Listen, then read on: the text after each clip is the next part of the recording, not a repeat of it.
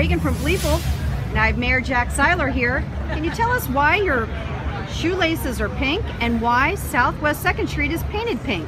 Well, you were out here, obviously, with AutoNation, promoting breast cancer awareness, promoting the cure for breast cancer, and making sure that people remember to screen for breast cancer. So this is a little bit of a celebration here today because we are going to beat breast cancer. We're going to work with great companies like AutoNation, companies with a corporate culture that are just incredible.